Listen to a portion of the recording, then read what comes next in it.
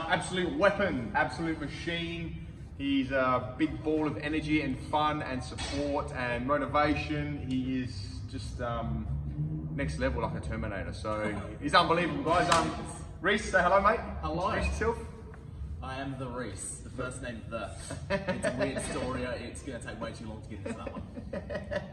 Cool. Who's Rhys, man? What do you do? How old are you? What do you So I'm 27. I work at Drake's at Allenby Gardens, and I have a weird obsession of putting myself through torturous exercise. To sum it up into layman's terms. And that's what we call the Terminator. Anyway, Rhys, what motivated you to join, man? It's funny. I was actually on the fence a few times because I came in for a few trials here and there. Yep. I signed up for I think it was an Elevate challenge. It was a challenge. Ended up sticking through with it till then. Just couldn't find a way to get stay away. Yeah, we find a way to get out. Like a cult won't let you out. It was a way to eliminate my thinking because it was at a time where I wasn't really sure what I was. Didn't really have any goals in mind because I had done a lot of obstacle racing a few years back and I sort of lacked some direction, so I thought this would be a good fresh start and it eliminated all the thinking work. Beautiful. So I did just come here, get it done. Exactly. Yep. Thinking, just doing. Rhys has done a lot of Spartan race, 50k runs. Some 50s, I've done 3 24-hour enduros. Yeah, so that's what I mean. He's absolutely winning. So anyway, were you nervous before you joined?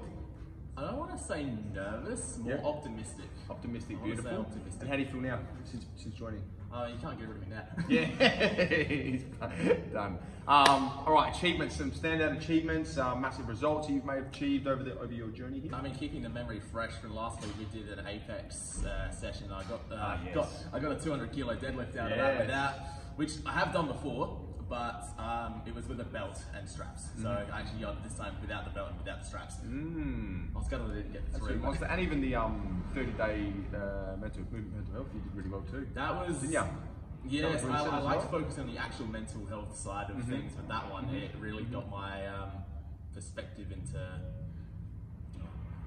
one way to word it. Got my perspective right. It was still sort of going a bit here and there. Yeah, cool. That's good.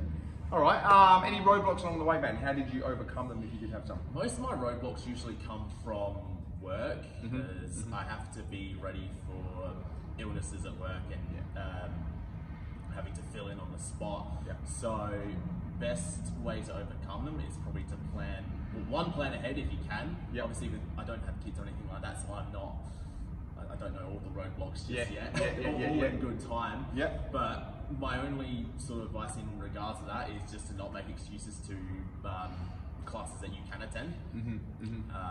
Obviously, if you can't make something, stuff happens, life happens, we all know that. That's right. So what do you do there? Do you sort of like just rebook your next class or cancel out and then rebook the next one you can, or you've just That's pretty much, I'll usually book something. I'll usually book like the soonest thing that I can, the soonest one that I can go to.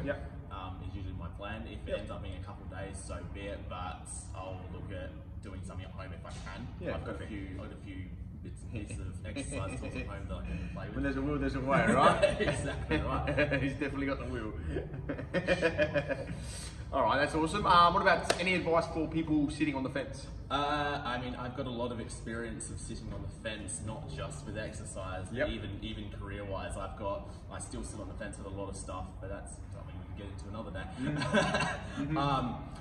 Literally, the longer you sit on the fence, that time you spend sitting on the fence is time that you could have been getting after it. That's a good one. That's a good one. That's literally it.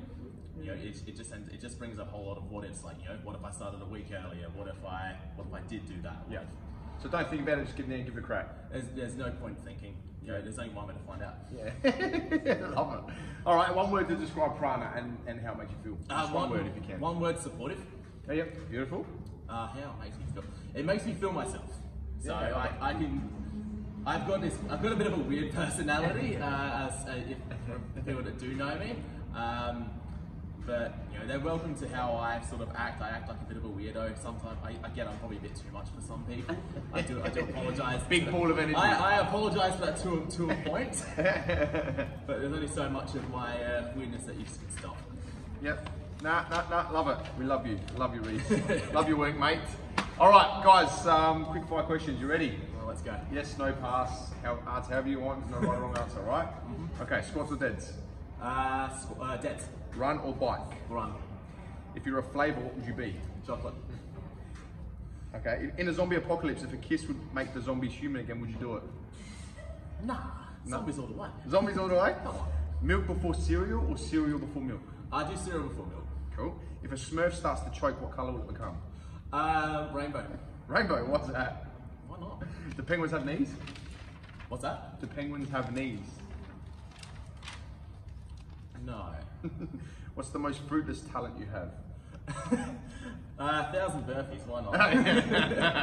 Actually, you completed that not long ago. All right, 2 things you can buy at the supermarket to make the cashier embarrassed. Uncomfortable. Tampons and Sata for myself. Yeah. Ooh, what's another one?